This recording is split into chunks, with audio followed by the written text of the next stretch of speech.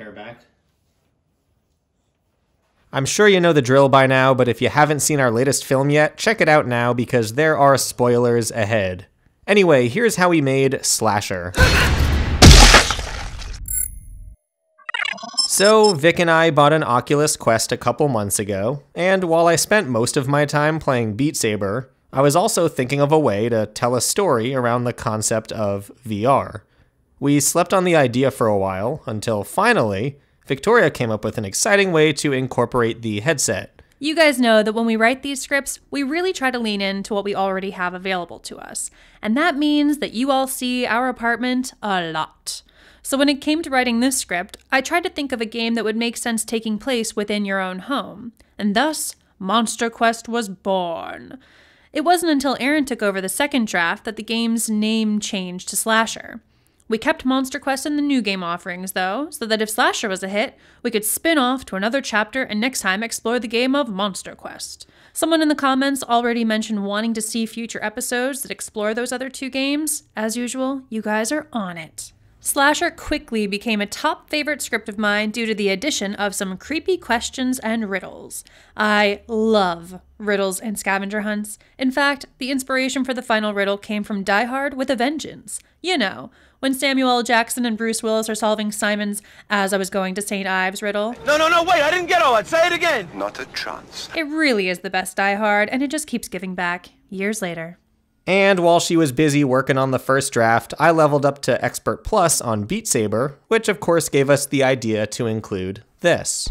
Loading Level 2 Expert Plus. We shot the film in just 2 nights, not counting the opening shot which we filmed last in Santa Barbara. Despite this empty-looking beach, it was actually packed when we were shooting, so making it look like nobody was there took some time and a lot of patience.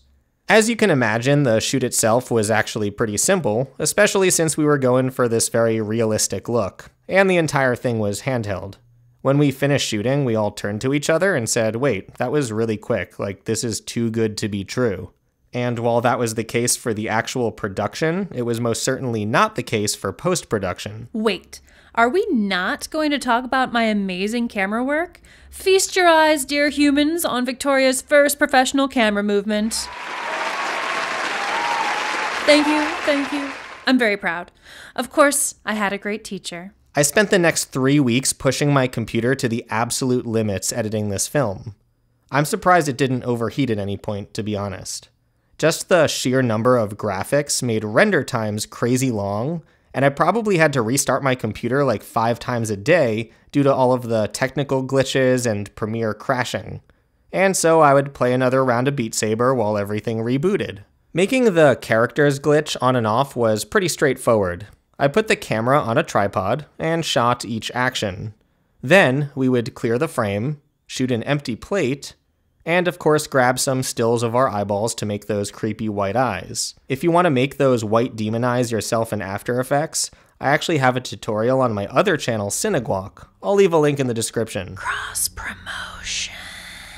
In Premiere, I would just cut out a few frames at a time, revealing the empty plate beneath, and I added a glitch effect every now and again just to distort the image. I also experimented with some simple 3D camera tracking, which I used to lock the red flashing arrows in place, and the cell door which slides open. If you want to learn how to use 3D camera tracking in After Effects, I actually made a tutorial for this as well, which I'll leave a link to in the description. Cross-promotion. Once all of the VFX shots were complete, I created a fake handheld look by using the warp stabilizer effect in Premiere. The makeup and Axe Murderer design were very simple. Because the game host and Axe Murderer needed to look human, I didn't do too much. And can we just talk about these comments comparing Aaron to Nicolas Cage? Talk about zaddy. I applied a giant, jagged scar, complete with gross, crusted stitches across Wes's face. But let's be honest, Wes's beard does all the heavy lifting here.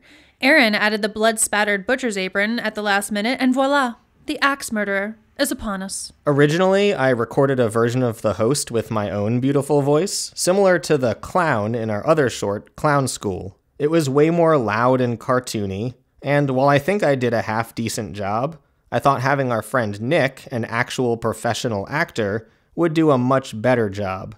He toned it down, added this posh British accent, and overall gave it a really unnerving tone. Very good. I knew you had it in you. And of course, all of the music and video game sound effects were done by Robot Disco Puma at his studio in Miami. He really is exceptional at what he does, so if you need any music or sound effects done, hit him up.